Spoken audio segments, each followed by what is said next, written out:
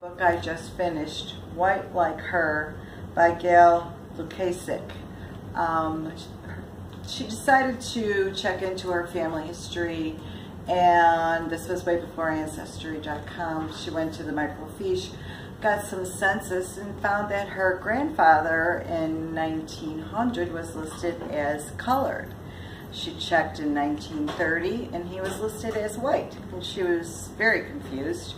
So years went by, and her mother would always be very vague about her history. She came from New Orleans, came up to the north, and very seldom were there photos or anything about. So she asked her mom about it. Eventually her mom did say that she was passing as white when she came up from Louisiana. But not to tell anybody until after she died. And her mother did pass, and coincidentally, Genealogy Roadshow was asking for applications, and she filled out an application, was accepted.